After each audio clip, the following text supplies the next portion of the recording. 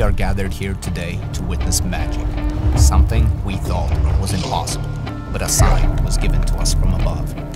It is within this crystal ball our ancestors used to gather and conceal knowledge from the very beginning of time, previously thought only to be seen by the mortals.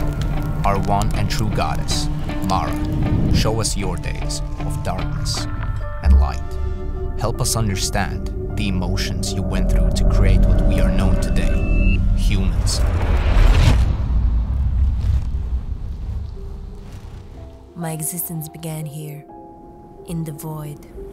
It wasn't the dark, nor empty space, because physically, I knew I was there, but I didn't seem to understand why. What was the purpose of me being there? It felt lonely. The best I could do was to observe and imagine what this place could be if I put my mind to it. All these translucent colors made me feel disconnected from this environment. And that's where I got my first idea. To create a world that seamlessly communicates and develops together with me.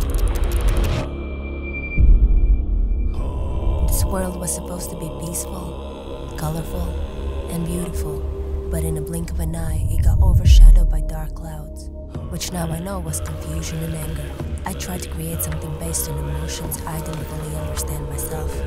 The path I had engraved in my heart had a thick layer of mist surrounding it, and for the longest period of time, I was angry at myself for not knowing which direction to take, nor how to get untangled from this mess I had created. And before I even knew it, I had completely lost the battle against myself.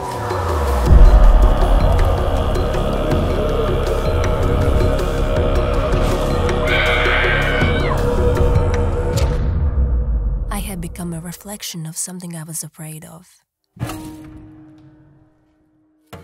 An empty shell, wandering through different worlds filled with nothing but sorrow. I was like a ghost that was stuck in between worlds, not able to find a way out. It didn't matter which direction I took, I always ended up right back where I started. I decided to name this nightmare despair. This emotion was the definition of hell, but it also ignited something unexpected in me. Instead of dwelling on my past, I started thinking about what I could improve upon in the future. What would be my next approach?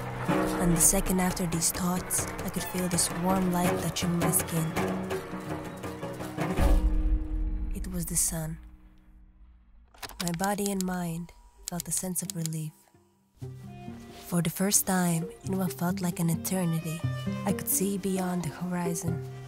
Hope is what I decided to call this wonderful emotion I felt within me. No matter how difficult the times might get, hope is something that I should remember and hold on to. Remember, no feeling is eternal. Time eventually changes. Your world changes.